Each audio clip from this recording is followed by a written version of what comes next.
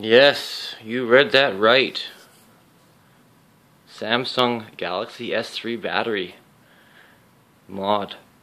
Basically what happened here, I ordered one of these from Hong Kong, and for whatever reason this company, RC Mark, decided to ship the battery separately for whatever reason, and yeah, it's still not here a week later. So I got the radio with no freaking battery. Well, if you know these Flysky battery or these radios, it's pretty hard. You can't really use them without their battery, as they're so small profile, and their included battery is a rechargeable lithium-ion battery. So you're kind of hooped, right? What do?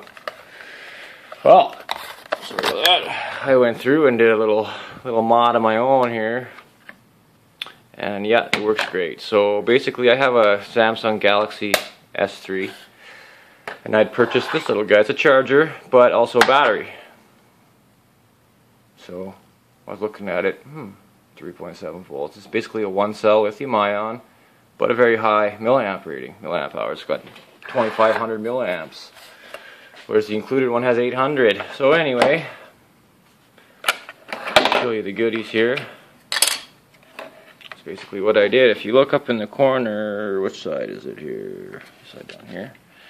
You can see those 4 tabs. Well, those hit onto the battery, like so. So there you have it. Basically, I had to take a Dremel to the inside of this. They've basically made it so it's very hard to fit any other battery but their own in there. They've done this so you have to buy their $20 battery. Well, these batteries cost $3, by the way. And also, you can leave them in the Flysky and plug it into the wall with the USB charger, and it will charge them through the transmitter as well. So I just thought I would share this with you guys. It's a pretty simple method to have some extra batteries for these things fairly cheap. So if you liked the video, do me a favor and hit that thumbs up button.